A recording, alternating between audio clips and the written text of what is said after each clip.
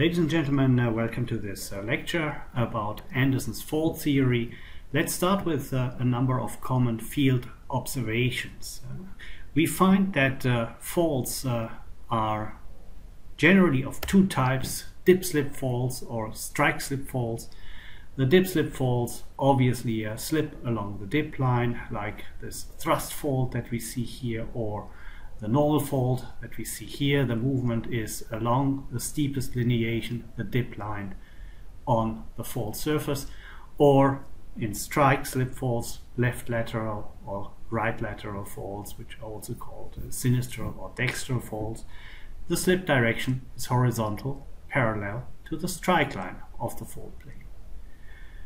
What we find rarely are horizontal faults. One further observation is the distribution of shear stresses and normal stresses, and what we see here is a kind of a stress ellipse that is defined here by a maximum stress vector and a minimum stress vector that are balanced by stress vectors that act in the opposite directions at the same magnitude, and all other stress vectors that act in different directions and become smaller and smaller the closer they come from the largest to the smallest stress vector. What we see here on the right hand side is a table that describes the normal and shear stresses acting on all these different plane orientations that we see here, from A to S, or in the opposite direction, B prime to S prime. What we see is that there are two specific orientations, and these orientations are here. The planes that are perpendicular to one of the principal stress vectors, perpendicular to the largest and perpendicular to the smallest stress vector.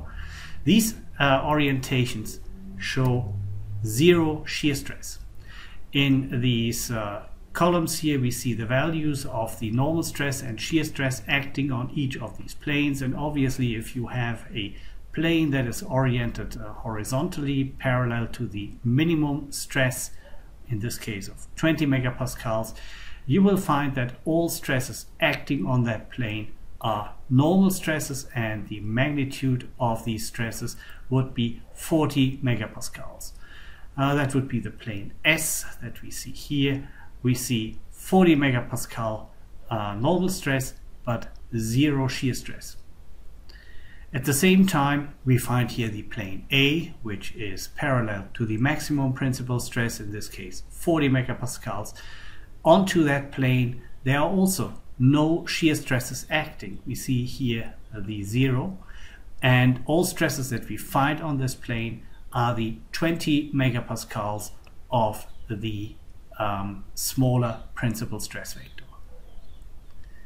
So in summary, what we can conclude is that if we are operating in a stress field with principal stresses, which is pretty much every stress field that is not hydrostatic, we have a maximum and a minimum stress, and planes oriented perpendicular to either of these stresses will show zero shear stress and only normal stress acting upon them.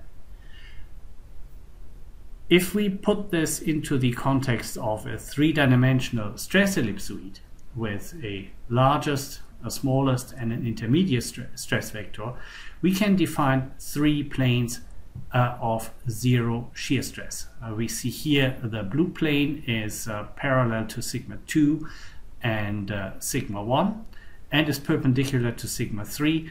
No shear stresses on that plane. No shear stresses we also find in a plane perpendicular to sigma 1, and on that plane we will find the sigma 2 and sigma 3 stress vector.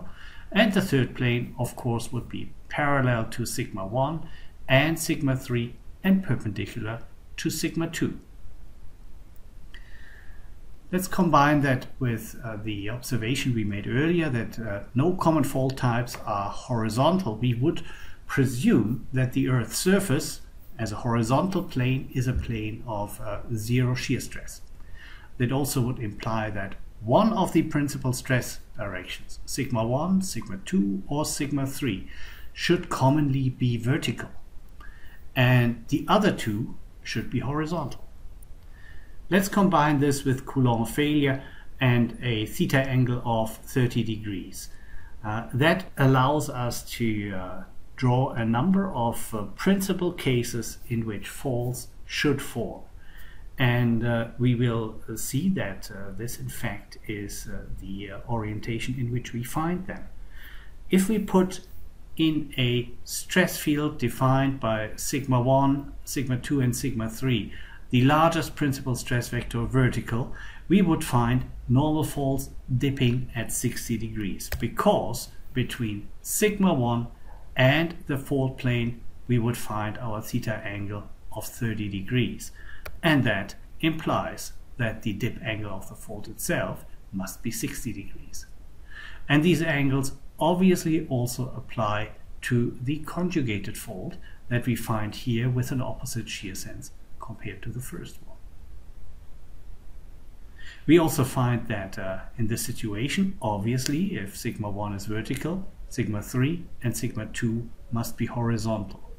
Sigma 2 would plot along the intersection line of the two conjugated faults, and that also tells us that sigma 2 is the only principal stress vector that actually lies on both of these conjugated faults. Let's put sigma 3 vertical. That places sigma 1 and sigma 2 horizontal, and it produces fault planes that dip at 30 degrees. We see here the angle between sigma 1 and the fault plane is 30 degrees, and that angle is the same like this angle here. And obviously also that applies to the conjugated fault over here. Also here we find a theta angle of 30 degrees to this plane, and this produces a dip angle of 30 degrees, but with the opposite sense of shear compared to the first fault.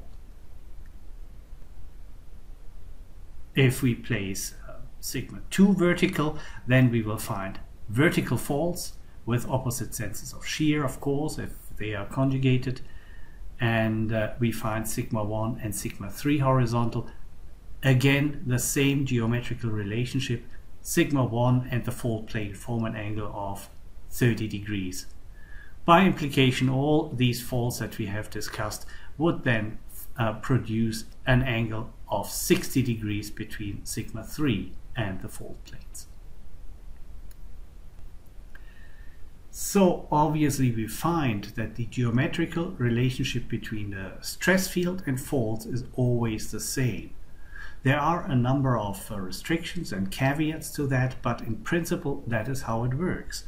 We see here if we have vertical sigma 1 and a horizontal sigma 3 and sigma 2, obviously we form normal faults, and if we would rotate the stress vectors, then also the related faults that would form would rotate. So if our stress field would be oblique, like in this case, our faults would follow suit and would change their orientation. They would not change their orientation with respect to the stress vectors. We can carry on our rotation of the stress field, and we can perhaps end up in a situation where instead of sigma 1, like in our first block here, now sigma 2 is vertical, and we will see that instead of normal faults we will produce conjugated strike-slip faults. The situation between faults and the stress field has not changed at all. We can play that game in all ways you wish. We again start here with normal faults. We rotate in different directions, obtaining oblique-slip faults with this oblique orientation of the stress field, and we perhaps end up with thrust faults if we rotate the stress field in such a way that sigma 1 becomes now horizontal and sigma 3 vertical.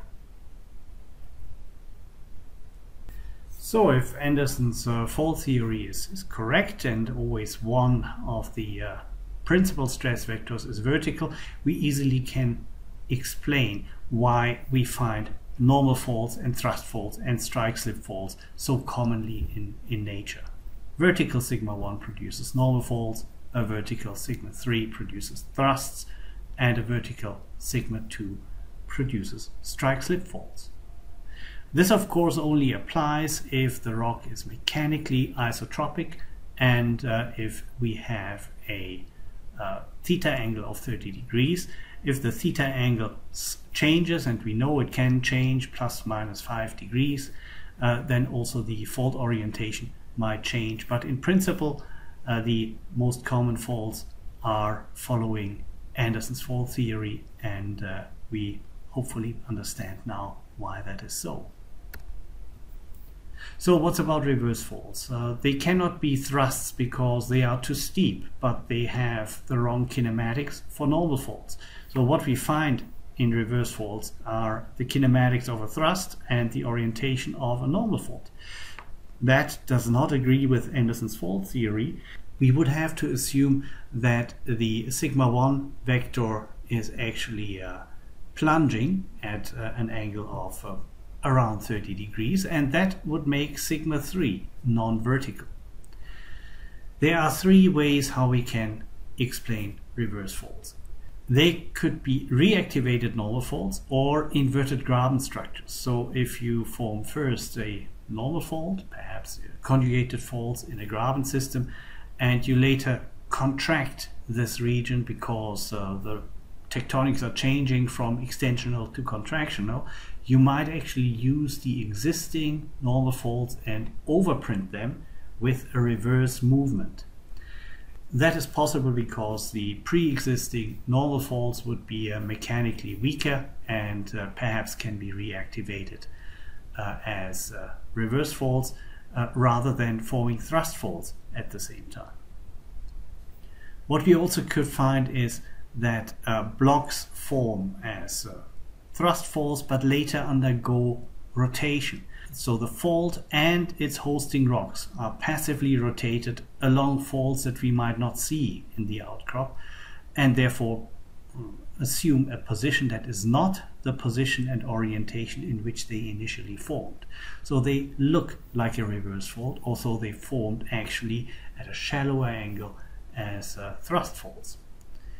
And last but not least, the stress ellipsoid or the stress field could have been inclined, which simply would mean that Anderson's theory or his hypothesis, his premise, does not apply. Simply if the stress field is inclined, we might find other faults. Point 2 and 3 that we just have discussed also apply to oblique slip faults. Oblique slip faults are those which are a combination of strike slip and dip slip faults. We see here striations along a fault line that are neither parallel to the strike nor to the dip line, and we see here the hanging wall block moving upwards with a left lateral component. So this is a combination of a reverse and a sinistral strike slip fault. Here we find another example of an oblique slip fault where we have a normal component and a dextral right lateral component. We see here the hanging wall block moves downwards along this oblique lineation. Also here we might have seen passive tilting of a former Anderson type fault into this random oblique orientation, or again a stress ellipsoid that was not in agreement with Anderson's ideas, with Anderson's hypothesis. So here we come to a number of limitations of Anderson's fault theory. First, Anderson's fault theory only applies if no passive rotation of the fault after its formation has taken place. Obviously, an Anderson type fault, normal fault, thrust fault, strike slip fault, that later is rotated will no longer be in an orientation predicted by this theory. And practically that would mean we should have looked for possible younger structures that might have caused such rotation. Listric faults are doing that. Listric faults are curved faults along of which blocks might rotate and slip typically downwards. Most lithstric faults are normal faults. Further, no displacement along pre-existing surfaces should have taken place. We have discussed that in the context of reverse faults, which might be reactivated normal faults. You also very commonly find bedding planes are activated as faults. For instance, if much weaker rocks are interlayered with much stronger rocks, mechanically stronger rocks, then faulting might actually occur along weak layers, although they are not in the preferred orientation of the stress field, which means at about 30 degrees with respect to sigma 1. Byerlee's law applies in that context. Then we would assume that for the strict application of 60 degrees dip angles for normal faults or 30 degrees dip angles for thrust faults, we would assume that the internal angle of friction is 30 degrees or very close to 30 degrees. If there is a large variation of that, then again normal faults might be shallower or steeper, and the same applies to thrust faults. And the last point is that the initial premise of Anderson's fault theory applies, and that is one principal stress vector is vertical. If that is the case, if the rock is mechanically isotropic, and if the fault is not rotated at a later stage, then we will find Anderson type faults. Thank you very much.